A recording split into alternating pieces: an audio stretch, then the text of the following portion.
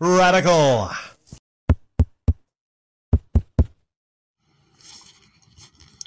Hey, what's up, everybody? How you doing? Me, I just got me some chicken. I got home from a drive in my 94 Sentra, which needs a timing chain. Drives almost perfect, except for like a weird sound at the back near the brakes. It might need some brakes, minor.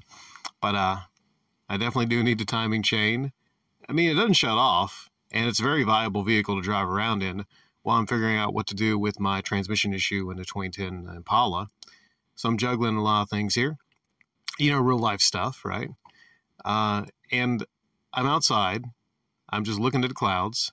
There's a nice cool breeze coming by. Almost perfect weather. I'm really enjoying in the almost perfect weather. Part of me doesn't even want to go inside. I might eat my chicken out here. This is just nice. Peaceful, serene. I feel good. I feel nice, But I feel I want to upload this, and I meant to do this like a month ago. I meant to do this like right after the April Fool's upload, which was me talking about, no long my time on YouTube might be limited, something like that. And a part of me wants to apologize to people because a lot of people actually did believe that I was 100%, done leaving YouTube. And the thing about the April Fool's uploads is for them to be successful, I've done some before, and some people kind of saw through them. For a successful YouTube upload of the April Fool's variety, there has to be deception. It has to be. It's based upon deception. It's called April Fool's for a reason.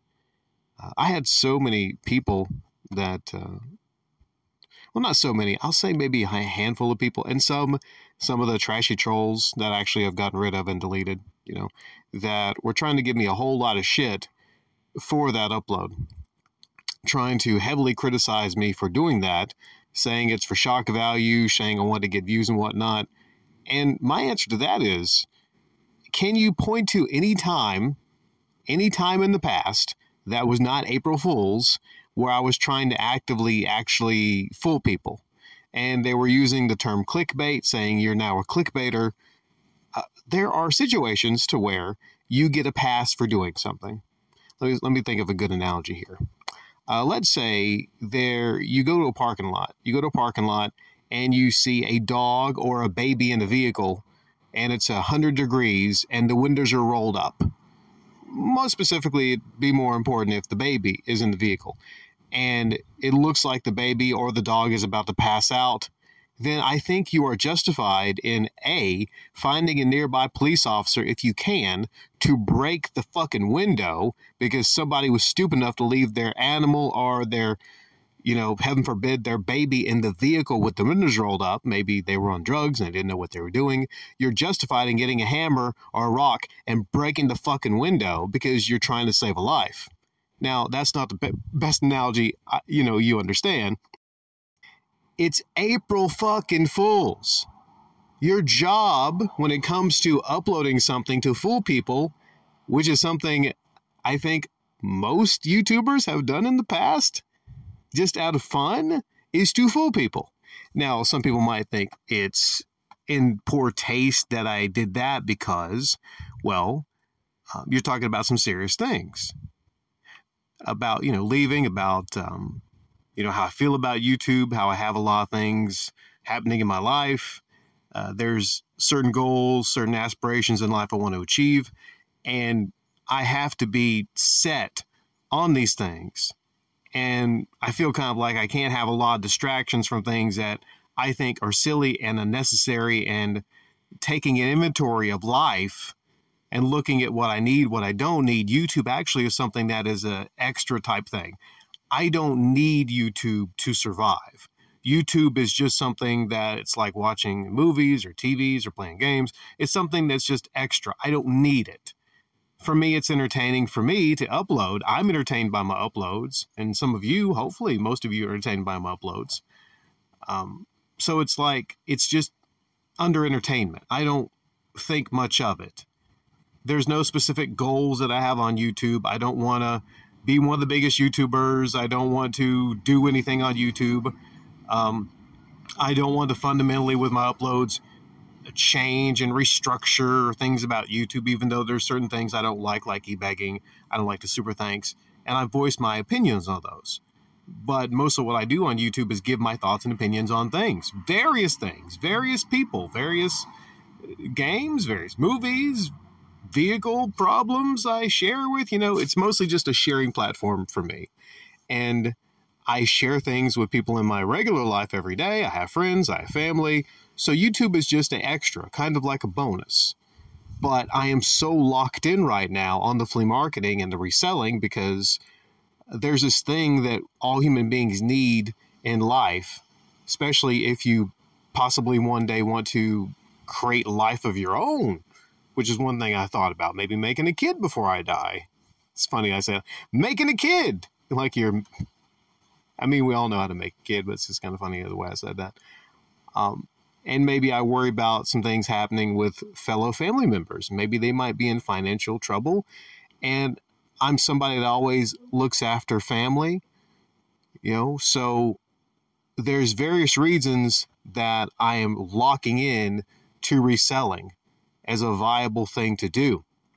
Will I always be? Not sure. I got different irons on the fire. For now, yes. And YouTube is a very, very teeny, tiny, small fraction of future plans. So when I talked about how I don't have the time for YouTube anymore, a part of that was actually me being honest. I don't have a lot of time for YouTube anymore. And we only have so much time. And I'll be damned if I'm, going to keep at the pace that I've been, both at the job, flea marketing, YouTube. Something has to give. You have to take time from somewhere else to make time somewhere else. And that means me uploading less. That means the quality of my uploads not being what they once were years ago. If that's the case, then so be it. We all have to make tough decisions in our life. And, if the time came where I was actually going to leave YouTube, that upload would not be on April 1st. Okay? And I don't want to give anybody any shit for being fooled, because it just so happens that was one of the best April Fool's uploads the way it was structured, I believe. I would give it like a 9 out of 10 for fooling people.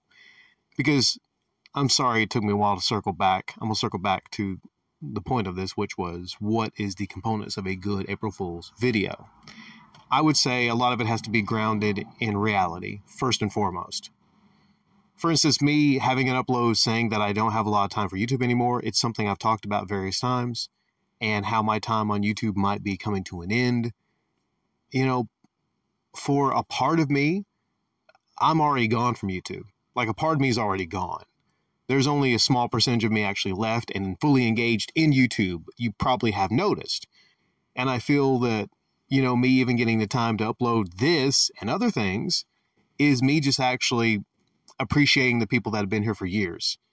So I don't know if I'll ever fully leave YouTube 100%, but it'll be percentages. And in the future, a lot of you, I consider you my friends, my buddies, my pals. And if things happen in my life that are momentous, or let's say if I even have a spawn, Rick spawns a little radical one or whatever, then that would be something that I would share with a lot of you in the future.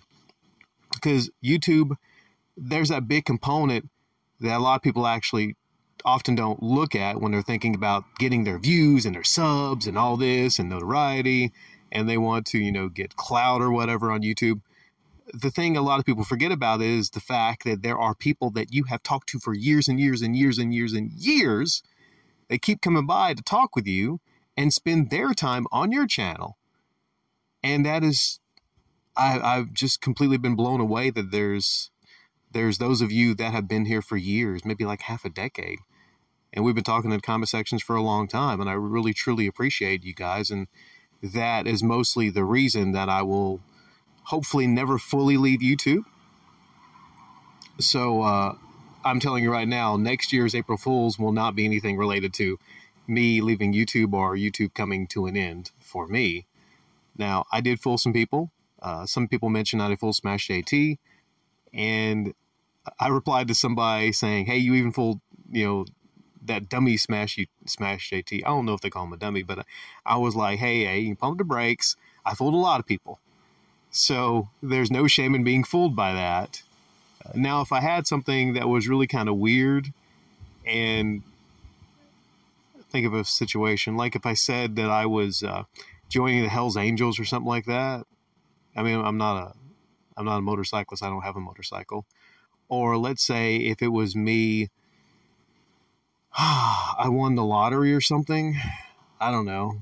Like, then people might smell that from a mile away. And then some people do those kind of April Fool's uploads where people can say, "Oh, I want to click on this. This is their April Fool's upload."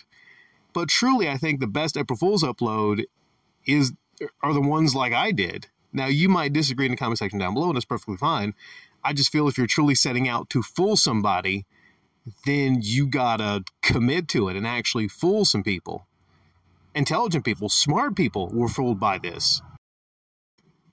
Another example would be, let's say you're, 8-Bit Eric. Some of you know who that is. Let's say you're 8-Bit Eric and you have an April Fool's upload and you have yourself in a San Antonio Spurs jersey and you say that, you're going to be an assistant coach for the San Antonio Spurs, or you're going to be their new starting point guard next year.